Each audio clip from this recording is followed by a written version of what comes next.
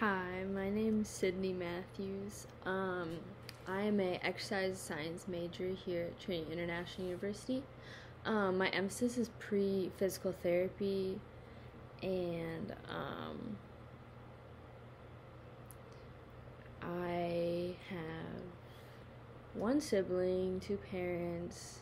Some hobbies of mine would just be like I'm on the women's soccer team here, so soccer is a big hobby of mine, and lifting.